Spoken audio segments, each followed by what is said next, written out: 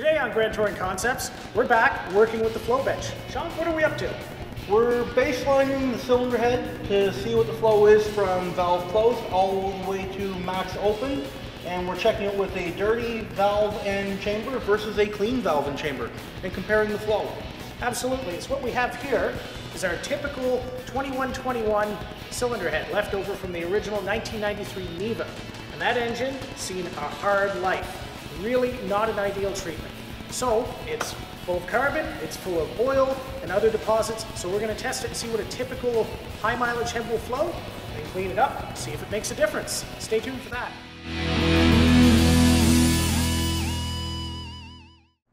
Next step for this project to reliably open and close the valves for where we want to measure lift at different points of the camshaft lobe set is to build a valve opener. It's a very simple system. It's comprised of a couple pieces. The whole thing started as a chunk of thick rectangular stock that cut down. Then we drilled and tapped a hole in one end for a bolt. I epoxied a magnet into the other end so that it'll hold the valve so that we don't have to take springs on and off for constantly adjusting it. I machined down the other end so it's nice and flat so we can put a dial indicator on there to actually measure exactly how much lift we're putting into the valve. After that, it was a matter of drilling a hole in the other end so that we can bolt it to where the lifter sits on the cylinder head. Then I'm just using one of the factory Lada cylinder head bolts with a couple spacers that I made out of some conduit. And it's quite simple, little spacer through the piece, big spacer on the back side, screw it into the head. And then we tighten it all down, and as you can already see, it hooks into the valve.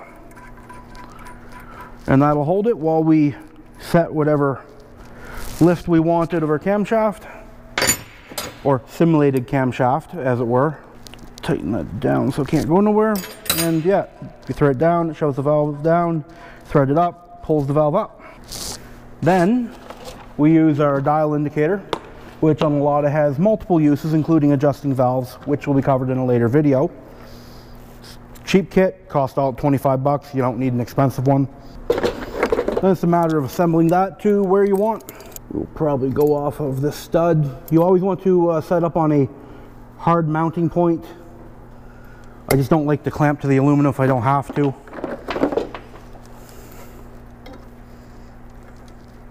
Yep, just like that. We ran into a bit of a snag. On our dry test of setting this up, we actually ran into a problem. The magnet is not staying glued to the bolt. So as we try and adjust things, or when we put vacuum, it's actually going to pull it away and not give us a proper reading. So we have to disassemble this. We're going to put a small valve spring in to help hold the valve, and then we'll start over, essentially. We now have our small secondary valve spring installed. We didn't use the big main one because we don't need a huge amount of spring tension, just enough to hold the valve where we want when we have vacuum applied. So put her back together as it would be normal, minus one spring. Reset up our jig, put our dial indicator in place, and then just turn the knob to where we got it zeroed out. Now we can start applying vacuum and turning the adjustment and see where our head flows at different points of lift.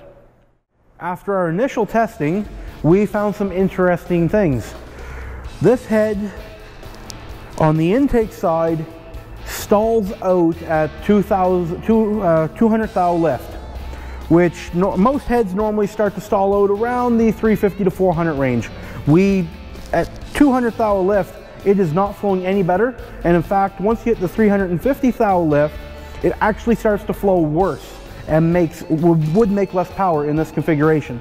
Now this is dirty valves and a dirty chamber, which is, you know, kind of the way any motor with high mileage would be. It's going to have dirty valves, dirty chambers, if you don't have them cleaned. On the intake side, however, there's not as much flow. That's to be expected with an intake side, but it falls off predictably as it lifts. You know, you get always a little more flow, and it does it evenly across the board. But the intake side is where, as of right now, is where this thing has serious flow problems. Now we're going to clean the valves, clean the combustion chamber, and see how it flows after we do that.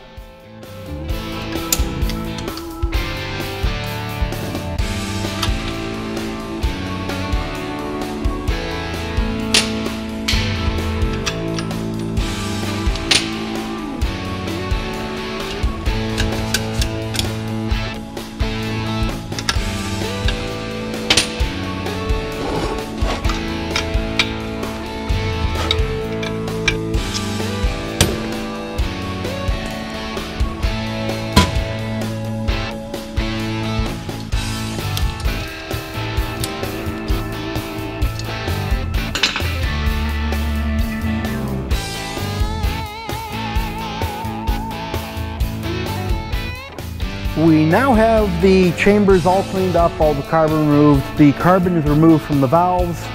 Now we have to reassemble it and put it back together so we can see if there's any changes at all in our flow. Now how we got to there is we used a Dremel with this neat little wand attachment so that you can get in these tiny ports that these things have. As a comparison, on a North American V8, you can use the Dremel itself to get in there, and on these you need this, which I find kind of funny. We used a bunch of pieces from our little kit, some sanding drums, as well as tapered cones to get in there, and try not to remove any aluminum, just to remove as much carbon as possible. We will actually port it out and see what we can get for flow in a later video. How we clean the valves up is we just took a dirty valve, put it to the grinder, and wire wheeled all the carbon, all the crud off them down till they were back to new. We also found a substantial carbon ring around the edge of the valve, and we're hoping that that was impeding some of the flow on the intake valve. We have everything cleaned up, all the carbon removed, the whole jig set back up. We have our dial indicator set at 0. Now it's just a matter of turning on the vacuum cleaner, and I'm going to run through a 100 thou lift, 200 thou, 300 thou, 400 thou, and show you what the flow changes on here and how we're getting our measurements. So we are at our 0, so the valve is closed. We will let the water stabilize. We're going to open up the 1 thou of lift to where the cam is initially starting to open the valve.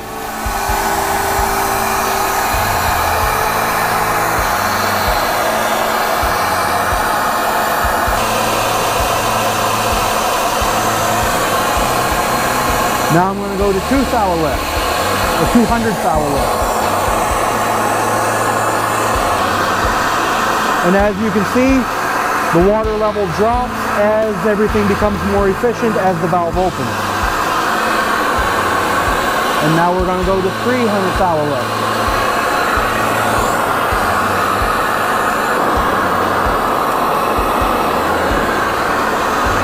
Now we're going to go to 400 thou of lift. So as you can see, it's not a complicated rig for how we built it, but it's actually very precise and lets us do exact measurements. So we'll be able to tune the ports and mod things as we go. That concludes our testing with the cylinder head, dirty as it was pulled from the engine, and clean after we've brushed off the valves and basically cleaned any carbon that we could find out of the inlet ports on that cylinder. And the results were quite interesting, weren't they? Oh, it was quite astounding actually. Apparently carbon valves and a dirty chamber makes a hell of a difference. Yeah, quite a bit. We noticed that at very low lift, there wasn't really a lot of change. However, as soon as you hit about 250 inches of lift, everything changed dramatically, dirty versus clean. Yeah, the 300 mark, which is really important, was a big change, but the top end especially was a relative big change percentage-wise, even if it wasn't still optimal flow. Which is something else we found. The head actually flows kind of poorly. Yeah, it flows really quite bad. It flows less at peak lift on any cam, whether it's stock or modified, than it does at 300 thou, which was quite mind-boggling. Now on the exhaust side, the exhaust valve didn't have near as much carbon as the intake side did, but the port was really, really dirty. You pulled, I believe, 1 millimeter or so of just carbon out of that port, and that really gave us a rewarding change. Yeah, on the intake, on the exhaust side, yeah, it made a big difference just removing the carbon out of the entire thing, which also leads us to believe that if I removed a millimeter out of the whole port, if I was to remove a millimeter of aluminum, I should see the same type of change, as long as the valve is not the limiting factor in that head flow right now. So some of the other lessons learned were that our data is very repeatable. Our Flowbench is remarkably repeatable. We could take it apart, put it together, and test it. Because all we had to do was zero out the fluid level every single time, which was just sliding our tape, and it was really good to go. Yeah, it repeated itself. It's quite surprising. The other thing we found is that the intake side, if you remove the intake valve completely, flowed less than it did with the intake valve in and opened at 480 thou. Yeah, absolutely. It turns out that that intake valve is a very important part of the flow, both in and out of the head. Is what we found with the intake valve completely removed. It flowed about as poorly as only having the valve cracked at 150 inches of lift, which is barely open. Yeah, it was actually quite surprising. It just didn't flow at all. So that was really quite telling, because I know I've read accounts of the old days with muscle car hot rodding that people would port a cylinder head without the valves installed, get a gain, and then when they actually assembled the cylinder head, put it on the vehicle, their gains weren't really all that great, and in some cases it was slower, less performance. Yep, you could actually make it worse.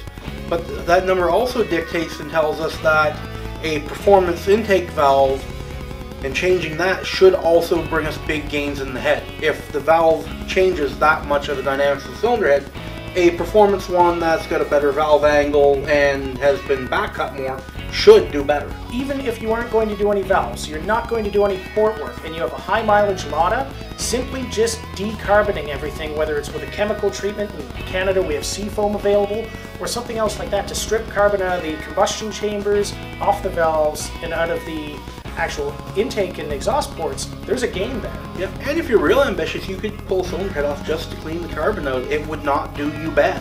It's about the same as doing a header or a better exhaust on it for flow. So most importantly is we haven't provided in this video a lot of data, because spitting numbers out at a camera just isn't valuable to anyone. So what we will do is we'll have an article that will be a companion to this video, and that will be posted on gtconcepts.ca.